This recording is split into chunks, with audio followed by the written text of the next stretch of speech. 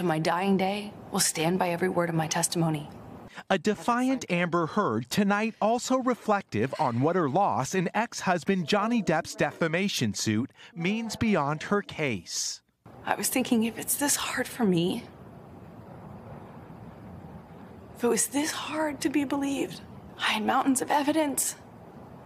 I documented things that most women don't have the luxury of even thinking about. Sitting down for an NBC News exclusive with Savannah Guthrie, Heard said she never wanted to go to trial, never wanted the publicity or circus that surrounded the case. Did you ever try to settle? Yeah, of course.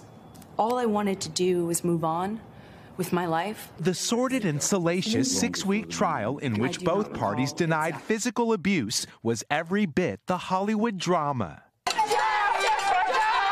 Outside the courtroom, it was pandemonium and fodder for the tabloids, a viral sensation leaning heavily in support of Depp.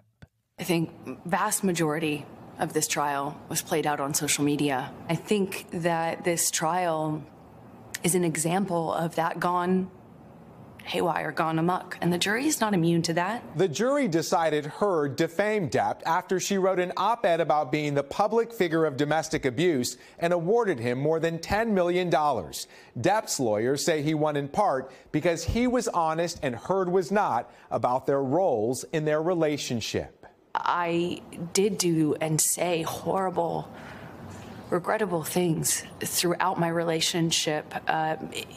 I behaved in horrible, almost unrecognizable to myself ways. I have so much regret. Some of that regrettable behavior recorded and played in court for the world to hear. Tell the world, Johnny.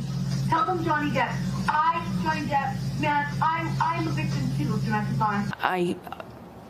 I deeply regret how I was and who I became in that relationship. More than that, I hate what that reality made me. Tonight, an ugly reality that may be headed to a courtroom sequel, with the actress set to appeal her loss. Miguel Almaguer, NBC News. Thanks for watching our YouTube channel. Follow today's top stories and breaking news by downloading the NBC News app.